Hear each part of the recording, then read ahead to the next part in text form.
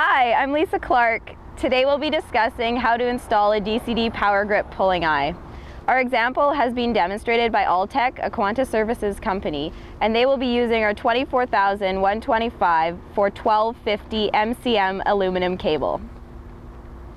Apply gentle heat to soften polymer jacket.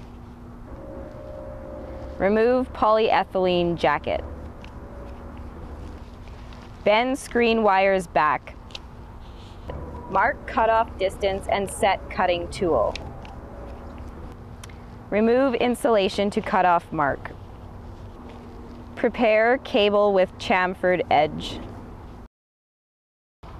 Insert base component. Insert conductor spreader cone.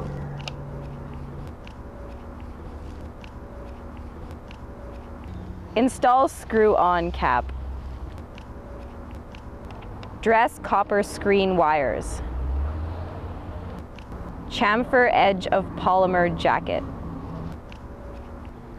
Apply tape overall to finish. We suggest using a swivel in front of your cable pulling eye when pulling cable to reduce your pull tension load.